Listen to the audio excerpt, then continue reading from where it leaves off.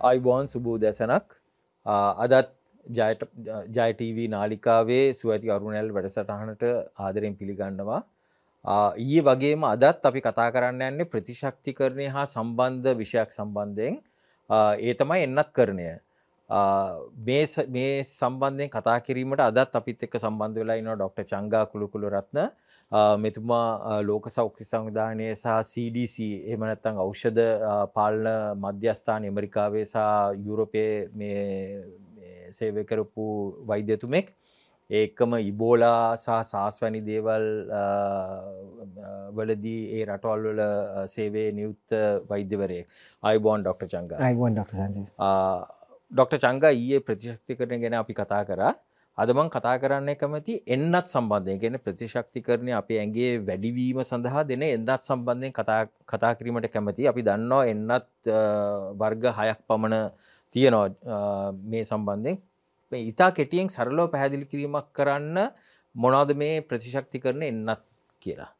ඒක ඊටා වැදගත් ප්‍රශ්නයක් ඩොක්ටර් සංජය. අපිට මේ අවබෝධයක් තියෙනවා නම් අපි සෞඛ්‍ය ගැන උනන්දුවක් දක්වනවා. ඉතින් මම චුට්ටක් කතා කරොත් අපි ප්‍රතිශක්තිකරණ පද්ධතිය කොහොමද එන්නත් සමග සම්බන්ධ වෙන්නේ කියලා. අපි හිතමු අපි රෝගයක් ගන්න. එක්ක මීසල්ස් රෝගය, එහෙම නැත්නම් හෙම්බිරිසාව. හරි ඕන මේ විෂ බීජයකින් මේ අපිට එන රෝගයක් ගත්තොත් අපි ප්‍රතිශක්තිකරණ පද්ධතිය ඉස්සෙල්ලාම පියවර තමයි අපි කතා කරා වගේ අපිට රෝගය දෙන ශුද්ධ ජීවයව හැඳින ගැනීම. අඳුර ගන්න ඕනේ. හතුරා කවුද කියලා ඉස්සෙල්ලාම අඳුර ගන්න ඕනේ. ඊට පස්සේ ඒ හතුරට එරෙහිව කොහොමද ක්‍රියාත්මක වෙන්නේ කියලා තීරණයක් ගන්න ඕනේ ප්‍රතිශක්තිකරණ පද්ධතිය. දැන් අපිට අපේ ඇඟ ඇතුළට හිතන්න මේ මීසල්ස් සුද්ධ ජීවය වෛරසය ඇඟ ඇතුළට ආවා කියලා. එතකොට අපිට මීසල්ස් රෝගය හැදෙනවා. හැදුනට පස්සේ අපිට ඉදිරියට මේ මීසල්ස් රෝගයෙන් ආරක්ෂා වෙනවා අපේ ප්‍රතිශක්තිකරණ පද්ධතියේ සෛල වලින්. ඒ සමහර සෛල මේ කොට්ටාසයක් ඉන්නවා. ඒ ශුද්ධ ජීවයව හොඳට මතකයේ තබා ගන්නවා. ජීවිත කාලයක් තිස්සම මේ මතකයේ මෙමරි සෙල්ස් ඒ මතක තබා ගැනීම හැකියාවක් තියෙනවා. දෙවනි වතාවට ඒ වෛරසෙම අපේ ඇඟ ඇතුළට ආවොත් අර මෙමරි සෙල්ස් ලා කියනවා මෙයාව අපි කලින් දැකලා තියෙනවා. මෙයාව අපි කලින් මර්ධනය කරලා තියෙනවා. ටක් ගාලා ඊටාම ශීඝ්‍රයෙන් මෙන්න මේ ටික කරොත් මේ ලෙඩේට මේක තමයි පිළියම කියලා අපිට ඇඟට තේරෙන්නත් ඉස්සෙල්ලා වෛරසය මර්ධනය කරලා ඉවරයි. අපි එන්නත් ගත්තොත් එන්නත් වලිනුත් කරන්නේ ඔයිට හා ඊටමත් සමාන දෙයක්. අපේ ඇඟ ඇතුළට දානවා එක්කෝ සජීවි සුද්ධ ජීවියෙක්. හැබැයි අපි කියන්නේ ඇටෙනුවේටඩ්. ඒ කියන්නේ චුට්ටක් දුර්වල කරපු සජීවි සුද්ධ ජීවියෙක් දානවා. ඒවට අපි කියන්නේ ලයිව් වැක්සින්ස්. ලයිව් ඇටෙනුවේටඩ් වැක්සින්ස් සජීවි දුර්වල කරපු. එතකොට අපි ප්‍රතිශක්තිකරණ පද්ධතිය දකිනවා මේ හතුරෙක් අර ක්‍රියාපිළිවෙලම වෙනවා. හතුරව හඳුනා ගන්නවා. ඒක තුලින්ම අපේ නිෂ්පාදනය වෙනවා ප්‍රතිශක්තිකරණය. හරියට හරි. ඊට සමහර එන්නක් තියෙනවා ඒ සජීවි සුද්ධ ජීවය වෙනුවට ඒ සුද්ධ ජීවයාගේ ප්‍රාණයක් නැහැ. හැබැයි ඒ සුද්ධ ජීවය ඒ වගේමයි. දැන් අපි ප්‍රතිශක්තිකරණ පද්ධතිය දැක්කොත් ඒ සුද්ධ එහෙම ඉන්නවා. හැබැයි අපේ ඇඟට හානිය කරන ප්‍රාණභාවයක් තුරන් කරලා එක්කෝ හීට් එක රත් කිරීමකින් හරි කෙමිකල් රියැක්ෂන් එකකින් හරි ඒ ප්‍රාණභාවය ඉවත් කරලා සුද්ධ ජීවියක්. ඒක එන්නතක් මගින් ඇඟ ඇතුළට දැම්මොත් අපි ප්‍රතිශක්තිකරණ පද්ධතියට පුළුවන් ඒකත් හඳුනගෙන ඊට එරෙහිව ක්‍රියාත්මක වෙන්න. හැබැයි අර සජීවී වැක්සින්ස් වලට තරම්ම හොඳ ක්‍රියාත්මක වෙලයක් වෙන්නේ නැහැ සාමාන්‍යයෙන් ගත්තොත් මේ ප්‍රාණයක් නැති එන්නත් වලින්. හැබැයි දැන් හිතන්න අපේ ප්‍රතිශක්තිකරණ පද්ධති දුර්වල කට්ටිය ඉන්නවා නම් අර සජීවී එන්නත් දීම සුදුසු නැති අවස්ථා තියෙනවා.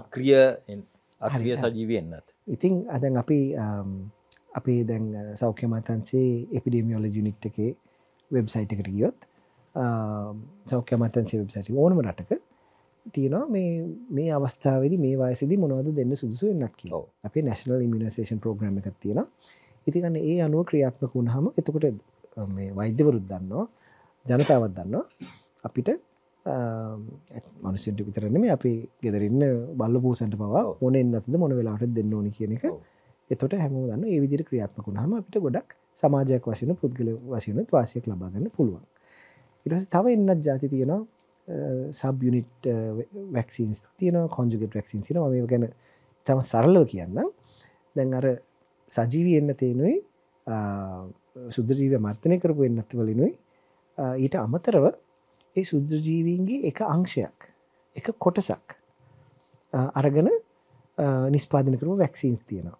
එහෙම නැත්නම් එක ප්‍රෝටීන් එකක් ටොක්සොයිඩ් කියන්නේ ටොක්සින් එකට හා සමාන ප්‍රෝටීන් එකක් පිට ගැස්ම වගේ. එහෙම නැත්නම් රීකොම්බිනන්ට් වැක්සින්ස්. මෙයාගෙන් එක කැලලක් මෙයාගෙන් තව කැලලක් දාලා එකට සම්බන්ධ කරපු වැක්සින්ස් තියෙනවා. ඉතින් අන්න ඊට පස්සේ mRNA වැක්සින්ස් වෙනවා. mRNA කියන්නේ අපේ සෛලවලට උපදෙස් දෙන ප්‍රෝටීන් එකක්. ඒතර අපි ඒ වැක්සින් එක තමයි අපේ සෛලවලට උපදෙස් දෙනවා මෙන්න මේ ක්‍රියා ටික වැඩියෙන් කරන්න කියලා. ඉතින් වැක්සින් වර්ග ගොඩක් තියෙනවා. දැන් අර 1940 ගණන් වල තිබුණා කහවණු එන්නත. ඔව්. yellow fever vaccine එක. ඉතාමත් සුපිරි එන්නතක්. මොකද දැන් අපි දන්නවා ඉස්සර අපි අවුරුදු 10න් 10ට වැක්සින් එක දුන්නා. දැන් අපි දන්නවා ජීවිත කාලයටම එක එන්නතක් ඇති කහවණෙන් ප්‍රවේශම් වෙන්න කියලා. ඉතින් අපි ඉතිහාසය ගත්තොත් ඔය කහවණු තිබුණු අවස්ථාවල ඉස්සෙල්ලම දැන් අර මේ අපි ගත්තොත් නැපෝලියන්ගේ කාලේ ප්‍රංශයෙන් ගියා හේටි වලට මේ හමුදාව.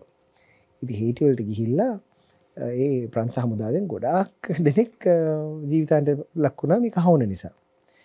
දැන් එහෙම වෙන්නේ නැත්තේ කහවණ පටන් ගත්ත වෙලාවෙම ඔය එන්නත මාර්ගයෙන් ඒ ආසාදනය පැතිරෙන එක වළක්වන්න ඉතාමත්ම සුසු හැකියාවක් තියෙන කහවණ එන්නතට. ඉතින් මගෙන් ප්‍රශ්නයක් හොඳ එන්නතක උදාහරණයක් දෙන්න කියලා මම කෙලින්ම කියන්නේ කහවණ එන්නත. ඉතින් දැන් අපිට ඒ වගේම තියෙනවා මේ දැන් අර ඉන්ෆ්ලුවෙන්සා අපිට හැදෙන ෆ්ලූ එකට. ඉතින් අවුරුද්දෙන් අවුරුද්දට ඒ එන්නත වෙනස් වෙනවා. ඉතින් ඒ එන්නතෙන් ඉන්ෆ්ලුවෙන්සා කියන ලෙඩේ වළක්වන්න තියෙන හැකියාව අර කහවණ එන්නත වගේ නෙමෙයි ඊට වැඩිය අඩුයි. ඉතින් ඔය අතර තියෙනවා එන්නත් වල ඒක තමයි සමහර එන්නත එක ජීවිතේට එකක්ම ඇති. තවත් සමහර එන්නත් තියෙනවා නිතර ට්වීට් කරන්න ඕනේ එන්නත්. අනිවාර්යයෙන්. මම හිතන්නේ සාකච්ඡාවට මම එතනට එන්න කැමති නැහැ. නමුත් සාකච්ඡාවට භාජනය වුණ එන්නතක් තමයි මේ කොවිඩ් එන්නත. ඒක mRNA සම්බන්ධයෙන් RNA වැක්සින් කියලා තමයි. පොඩි පැහැදිලිමක් කරන්න ඇයි මේ කොවිඩ් එන්නත RNA එහෙම නැත්නම් අපේ ජීන්ස් වල අපේ ජීව පද්ධතියන්ට සම්බන්ධ වෙච්ච වැක්සින් එකක් වුණේ කියලා පොඩි පැහැදිලිමක් කරන්න. ඒකත් ඉතාමත් වැදගත් ප්‍රශ්නයක්. මේ කොවිඩ් එන්නත් ಜಾති ගොඩක් තිබුණා. දැන් අර සයිනෝෆාම් එන්නත ගත්තොත් ඒකේ සම්පූර්ණ වෛරසයක් තිබුණේ inactivated. ඊට පස්සේ දැන් අර ෆයිසර් හරි මොඩර්නා හරි එන්නත ගත්තොත් ඒකේ තමයි mRNA උදාහරණයට අපි මේ සහභාගී වෙන්නේ ෆයිසර් මොඩර්නා යන වැක්සින් ටික. දැන් සයිනෝෆාම් වැක්සින් එක mRNA වැක්සින් එකක් නෙමෙයි. ඒක සම්පූර්ණ කොවිඩ් වෛරසය අර ප්‍රාණභාවී ඉවත් කරලා අක්‍රියව දුන්න වැක්සින් එකක්. ඉතින් එහෙම අක්‍රියව දෙන වැක්සින් එකෙන් එන්නතෙන් අපේ ප්‍රතිශක්තිකරණ පද්ධතිය ඒක හඳුනගෙන ඒකට විරුද්ධව ක්‍රියාත්මක වෙන්න අපි ප්‍රතිශක්ති පද්ධතිය සලසලා දීලා තියෙනවා. දැන් mRNA කියන්නේ අපි කලින් කතා කරා වගේ සෛලයක මොන ප්‍රෝටීන්ද නිස්පාදනය කරන කියන උපදේශය දෙන පණිවිඩකාරයෙක්. ඉතින් ෆයිසර් සහ මොඩර්නා වැක්සින්ස් වල තියෙන්නේ අර කොවිඩ් වෛරසයේ එළියෙම තියෙන ස්පයික් ප්‍රෝටීන්ස් නිස්පාදනය කරන ඒ පණිවිඩය තමයි සෛල ඇතුළට දෙන්නේ. එතකොට මේ සෛලයෙන් කරන්නේ ඒ ස්පයික් ප්‍රෝටීන් එක නිස්පාදනය කරලා සෛල එළියට දැම්මහම ඒතර ප්‍රතිශක්තිකරණ පද්ධතියෙන් පේනවා මේ ස්පයික් ප්‍රෝටීන් එකට විරුද්ධව තමයි අපි ක්‍රියාත්මක වෙන්න ඕනේ කියලා. ඉතින් එතනයි අර ඔය එන්නත් දෙක අතර පොඩි වෙනසක් තියෙන්නේ. අර සයිනෝෆාම් වගේ එන්නතක් ගත්තොත් ඒ සම්පූර්ණ කොවිඩ් වෛරසය අක්‍රිය කරලා අපේ ඇඟ ඇතුළට දෙන්නේ. ෆයිසර් මොඩර්නා ගත්තොත් mRNA අර පණිවිඩකාරය තමයි අපේ ඇඟ ඇතුළට දෙන්නේ. හරි. අපි විරාමයකට යන්න පෙර කෙටියෙන් අපිට කියන්න ශ්‍රී ලංකාවේ එහෙම නැත්නම් දකුණු ආසියාවේ අපිට ඉතාමත් වැදගත් එන්නත් මොනවද? ඒ කියන්නේ පොඩි කාලේ හෝ ඊට පස්සේ අපි වැඩිහිටියපත් වුණාම ඉතා වැදගත්. ඒ කියන්නේ සාමාන්‍ය රෝගයක් වෛරසය වළක්වා ගැනීම හෝ බැක්ටීරියා වළක්වා ගැනීම සඳහා ඉතා වැදගත් එන්නත් මොනවද මේ අතරින්? මම මෙහෙම මේ ප්‍රශ්නෙට මෙහෙම පිළිතුරක් දෙන්න. අපිට අමතක වෙච්ච රෝග ටිකක් තියෙනවා. මොකද අපි ඒ එන්නත් පාවිච්චි කරලා ඒ රෝග තියෙනවද නැද්ද කියලා අපිට අමතක වෙලා. පිට ගැස්ම. දැන් මම මේ වෛද්‍යවරයෙක් විශේෂඥ වෛද්‍යවරයෙක් වශයෙන් පිටරට වැඩ කරපු අවස්ථාවල පිට ගැස්ම රෝග හැදිච්ච රෝගීන්ට මම සාත්තු කරලා තියෙනවා. ඒ තරම් දුකක් නම් ඩොක්ටර් සංජේ හිතා ගන්නත් අමාරුයි. ඒ කියන්නේ දැඩි ප්‍රතිකාර මධ්‍යස්ථාන ICU වල මාස ගණන් ඉන්න වෙනවා පිට ගැස්ම හැදුණු කට්ටියට. ඉතින් පිට ගැස්ම වළක්වන්න අපිට ඊටම සරල එන්නතක් තියෙනවා. ඉතින් ඒක අපි පොඩි කාලෙත් දෙනවා. ඊට පස්සේ අවුරුදු 10න් 10ට වගේ බූස්ට් එකක් ගන්න කියලා තමයි අපිට අවවාද ලැබිලා තියෙන්නේ. තව එන්නතක් තමයි මේ ජල බීතිකාව. රේබීස්. රේබීස් කියන වෛරසය අපේ දැන් බල්ලෙක් හරි පූසෙක් හරි එහෙම සතෙක් කිරිබිල වෙන්න සතෙක් මැමල්ස්ලා අපිව හැපුවොත් ඒ හපපු හරි හූරපු සතාගේ හරි කේට ග්‍රන්ථි වල රේබීස් වෛරස් එක තියෙනවනේ ඒක අපේ ඇඟ ඇතුළට ගියොත් ඒ ගිහිපු තුවාලේ ඉඳන් හිමීට අපේ මොළයට රේබීස් වෛරස් එක ගියොත් 100%ක් විතර අපි ජීවිතාන්තයට ලක් වෙනවා කියලා තමයි කියන්නේ 100% fatal. උදාහරණ එකක් දෙකක් තියෙනවා මේ එහෙම වුණ නැති හැබැයි අපි ප්‍රායෝගිකව ගත්තොත් ජල බීතිකාව කියන වෛරසය අපි 100%ක් ජීවිතාන්තයට ලක් වෙනවා කියන වෛරසයත් හැටියට තමයි හඳුන්වන්න තියෙන්නේ. ඉතින් ඒක වළක්ව ගන්න අපිට අපේ ගෙදර ඉන්න සතුන්ටත් දෙන එන්නතක් තියෙනවා. ඔව්. අපිටත් ගන්න පුළුවන් එන්නතක් තියෙනවා. ඉතින් අපි ගොඩාක් සත්තු එක්ක මේ සම්බන්ධයක් තියෙනවා නම් දැන් හිතන්න පිටරට අපි ටුවර් එකකට හරි චාරිකාවකට හරි යනවා. අප්‍රිකාවට හරි ආසියාවට හරි එහෙම යනවා නම් විශේෂයෙන්ම මොන හරි අකරතැබ්බයක් වුණොත් අපිට ඉක්මනටම ක්‍රියාත්මක වෙන්න බැරි තැනක ඒ කියන්නේ කැලේ මැදක හරි කන්දක් උඩ හරි එහෙම තියෙනවා නම් යන්න ඉස්සෙල්ලා අර රේබීස් එන්නත ජල බීතිකාව එන්නත අපේ ඇඟ ඇතුළට දාගෙන යන තරමට ඒවෙන් අපිට පරිස්සම් වෙන්න පුළුවන්. ඉතින් පිට ගැස්මයි ජල බීතිකාව කියන රෝගය තමයි මම මේ කතා කරන්න කැමති. අපිට මේ අමතක වෙච්ච වෛරස්. රෝග දෙකක්. සූරියේම කොහොමත් මෙව්වා සෞඛ්‍ය අමාත්‍යාංශය අනුමති කරලා තියෙන හින්දා කොහොමත් මෙව්වා දෙන එන්නත් අපි කෙටි විරමයක් කරගෙන නැවත සම්බන්ධ වෙමු එන්නත් සම්බන්ධයෙන් ඩොක්ටර් චංගා සමග කතා කිරීමට.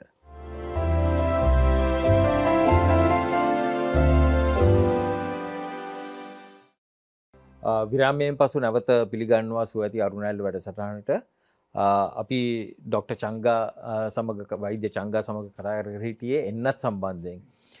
ඉතා වැදගත් කාරණයක් කිව්වා මේ වෛද්‍යතුමනි අපේ විරාමයට ඉස්සෙල්ලා මේ ඇන්ටි රේබීස් එහෙම නැත්නම් පිස්සු බලු රෝගයට දෙන එන්නත සම්බන්ධයෙන්.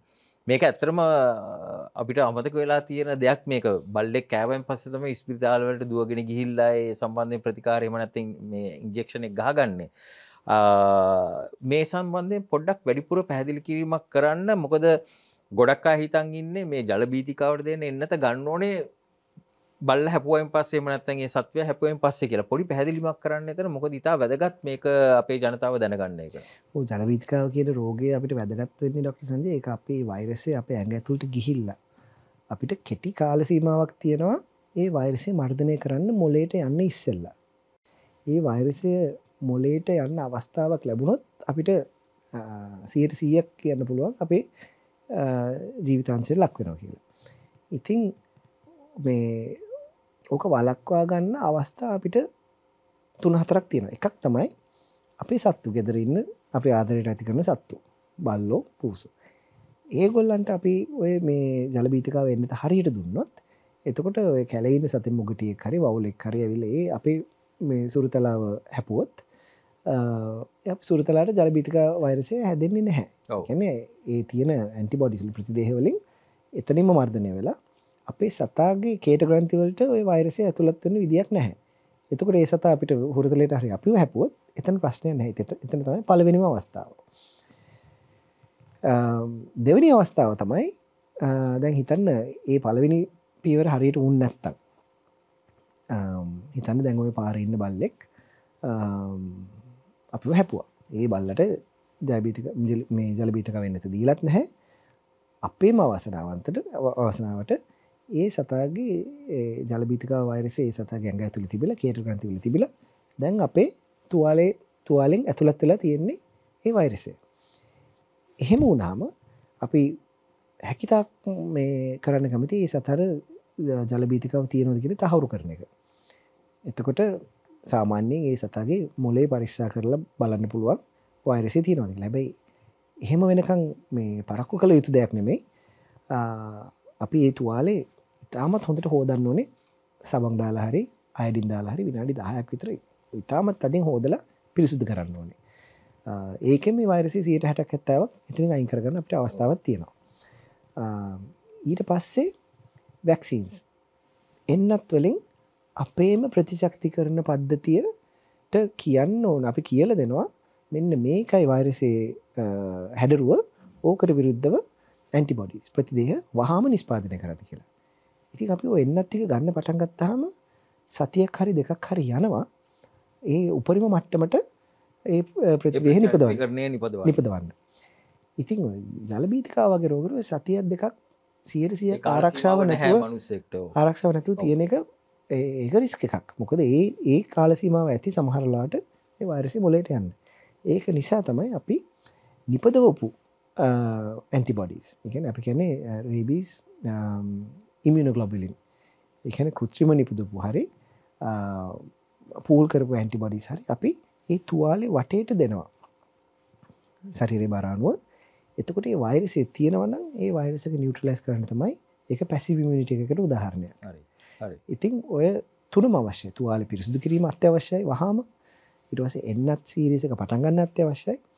ඒ සතාට මේ ජල බීතිකාව තියෙනවා කියලා තහවුරු වුණොත් අර සීරම් ඉමුනෝග්ලොබුලින් එක ඒ කියන්නේ හදපු ඉදිරි බෝතලයක දාලා තියෙන ප්‍රතිදේහ ඒ තුවාලේ වටේට දෙන්න අත්‍යවශ්‍යයි. ඉතින් ප්‍රශ්නේ තියෙන්නේ අර හදපු මේ කෘත්‍රිමව හදලා තියෙන ප්‍රතිදේහ සීරම් ඉමුනෝග්ලොබුලින් එක එකක් තමයි මුල්‍යමය හරි ඒක ගණන් වලින් වැඩි බෙහෙතක්. අනිත් එක නිතර හොයාගන්න අමාරු බෙහෙතක්. සමහර රටවල් වල දැන් විශේෂයෙන්ම ගත්තොත් ඉන්දුනීසියාව සමහර තැන්වල කම්බෝඩියාව සමහර තැන්වල මේ ජල බීතිකාව ඉතාමත් මේ තියෙන රටවල් වල මේ ඉමුනෝග්ලොබුලින් එක හොයාගන්න හරිම අමාරුයි. මම ඉන්දුනීසියාවට ගොඩක් කාලයක් ගත කරා. ඒකේ ප්‍රශ්නයක් තමයි බල්ලෙක් හැපුවොත් ඒ පිස්සු බල රෝගී තියෙන බල්ලෙක් හැපුවොත් එන්නත විතරයි තියෙන්නේ අර ඇන්ටිබොඩි එක නැහැ. ඔව්. ඉතින් ඒක ගන්න සිංගප්පූරුවට යන්න ඕනේ. එහෙම නැත්නම් එහෙ ගොඩක් කට්ටිය කියනවා ඔව් ඇන්ටිබොඩි එක අවශ්‍ය නැහැ කියලා. ඉතින් හැම අවුරුද්දම එහෙ ජනතාව ජීවිතාන්ත ලක් වෙනවා මේ අද වෙනතුරු මේ ජල බීතිකාවෙන්. හැබැයි අපි කලින් එන්නත අරන් තිබ්බනම් ඒ කියන්නේ අපි කියන්නේ ප්‍රොෆිලැක්සිස්. ඒ කියන්නේ ලෙඩේ හැදෙන්න ඉස්සෙල්ලා අපි එන්නත අරන් තිබ්බනම් දැන් හිතන්න මම මේ කලින් මොනවා හෝ හේතුවක් හරි වෙලා මම මේ ජල බීතිකාවේ එන්නත අරන් තියෙනවා. ඊට පස්සේ සතෙක් මාව හැපුවොත් ඒ වෛරසය මගේ ඇඟ ඇතුළට ගියා වුණත් අර තුවාලේ සුද්ධ කරන එක කිසි මට්ටමකට පාලනයක් තියෙනවා. පාලනයක් තියෙනවා. ඒත් අර තුවාලේ සුද්ධ කරන්න ඕනේ. අර කලින් කිව්වා වගේ. ඔව්. ඊට පස්සේ බූස්ටර් එන්නත් දෙකක් අවශ්‍යයි. හැබැයි අර ඉමුනෝග්ලොබුලින් එක ඒක අවශ්‍ය වෙන්නේ නැහැ. අවශ්‍යතාව ගොඩක් අඩුයි. ඒක අවශ්‍ය වෙන්නේ නැහැ හරියට.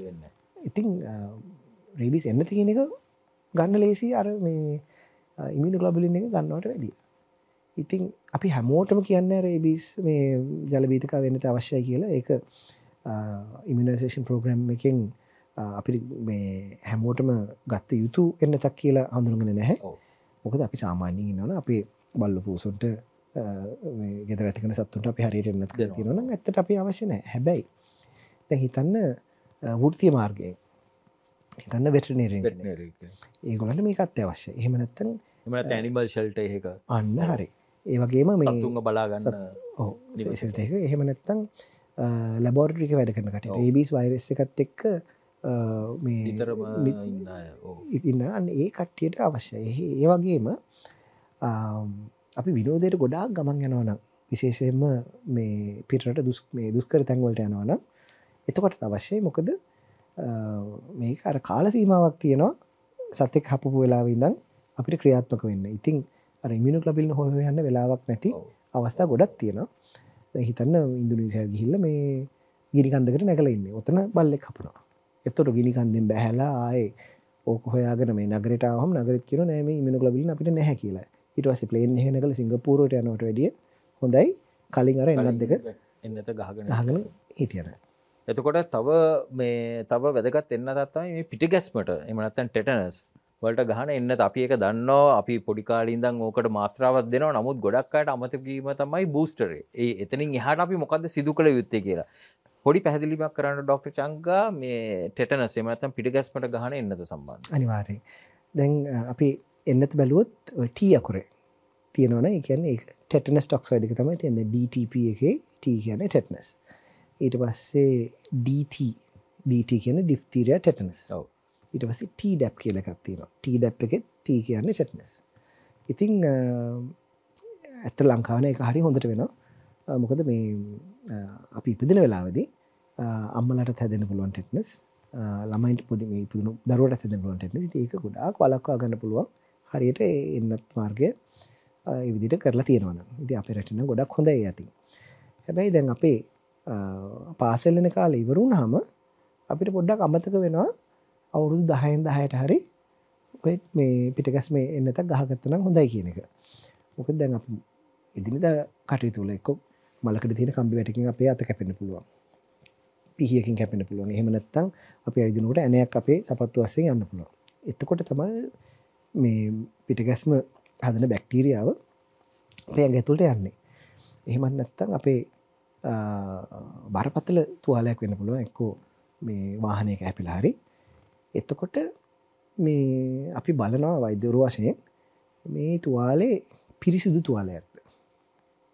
ඒ කියන්නේ බොක්ස් කටහින් වගේ හරියට කැපුණොත් ඒක ඉතින් පිරිසිදු තුවාලයක්. ඒක අපිරිසිදු නෑ. ඒක අනිත් පැත්ත තමයි අපි කොහේ හරි කානුවක වැටිලා මඩ පස් තියෙන තැනක අපේ කකුලත් කැඩිලා ඒක අපිරිසිදු තුවාලයක්. ඔව්. ඉතින් ඒ අපිරිසිදු තුවාලයක් තියෙනවා නම් අපි බලන්නේ මේ අවුරුදු 5ක් ඇතුළත හරි මේ පිටගැස්ම එන්නත ගහලා තියෙනවා කියලා. ඒ තීරණ ඒ දත්ත අනුව අපි කරන දේ සෑහෙන වෙනස් වෙනවා. ඉතින් කෝකටත් හොඳයි මේ අපි අවුරුදු 10න් 10 හරි පිටගැස්ම එන්නති බූස්ට් එකක් වැඩිහිටියෝ වශයෙන් උනත් ලබාගෙන තියෙන එක. තව ඒ වගේම අපි වැඩසටහන අවසන් කරන්න ඉස්සෙල්ලා ડોක්ටර් චංගා ඒ වගේම තව මොන හරි එන්නත් තියනවාද අපි සැරෙන් සැරේ මේ සම්බන්ධයෙන් සැලකිලිමත් වෙලා බූස්ටරයක් ලබා ගත යුතු එන්නත් මොන හරි තියනවාද? ඒ කියන්නේ අපේ ඔළුවෙන් අයින් වෙච්ච ඒ කියන්නේ පොඩි කාලේ ගැහුවා ඊට පස්සේ අපිට ඕක අමතක වෙලා. එහෙම තියෙනවා සංජී ડોක්ටර් සංජී මේ සමාවෙන්න අපේ මේ විශේෂ රිස්ක් ෆැක්ටර්ස් අනුව දැන් අපිට පෙනහළු වල රෝගයක් තියෙනවා නම් ඒ කියන්නේ එම්ෆිසීමා වගේ ලෙඩක් තියෙනවා නම් එතකොට අවුරුදු 60-65 වගේ අපි පැනලා තියෙනවා නම් එතකොට උදාහරණයක් වශයෙන් නියුමෝනියා එන්නත ආයි බූස්ට් එකක් ගහගන්න එක මේ වටිනවා කියලා කියන්න පුළුවන්. ඉතින් ඒ වගේ ගොඩාක් උදාහරණ තියෙනවා. ඉතින් මම මේ අපේ බලගෙන ජනතාව ඉල්ලීමක් කරන්නේ මේක ඔයගොල්ලන්ගේ වෛද්‍ය උපදෙස් ලබා ගන්න. සෞඛ්‍ය අමාත්‍යාංශයේ වෙබ්සයිට් එකට ගිහිල්ලා එපිඩෙමියොලොජි යුනිට් එකේ වෙබ්සයිට් එකට ගිහිල්ලා බලන්න ලංකාවේ ඉමුනයිසේෂන් ප්‍රෝග්‍රෑම් එකේ තියෙන එන්නත් මොනවද? ඒව කොයි කාලෙද ලබා ගන්න ඕනේ, කොහොමද ලබා ගන්න ඕනේ කියලා අපි ප්‍රොඇක්ටිව්ලි අපේ උනන්දුවෙන් පොඩ්ඩක් ඒක ගැන ක්‍රියාත්මක වෙන්න ඕනේ කියන තමයි මම හිතන්නේ වැදගත්. ඉතා සරලව මම හිතන්නේ අපි ඊයේ වැඩසටහන ඇගේ ප්‍රතිශක්තිකරණය සහ අද එන්නත් සම්බන්ධයෙන් ඉතා සරලව මේ පැහැදිලි කිරීමක් කරා ડોක්ටර් චංගා. මම හිතනවා ගෙදර ඉන්න ඔබ හැමෝම මේ සම්බන්ධයෙන් යමක් ඉගෙනගෙන එහෙම නැත්නම් යමක් යම්කිසි තීරණ වලට එළඹිලා තමන්ගේ පවුලේ තමන්ගේ සමාජයේ මේ සම්බන්ධයෙන් ක්‍රියා කරයි කියලා අපි බලාපොරොත්තු වෙනවා මේ වැඩසටහන හරහා.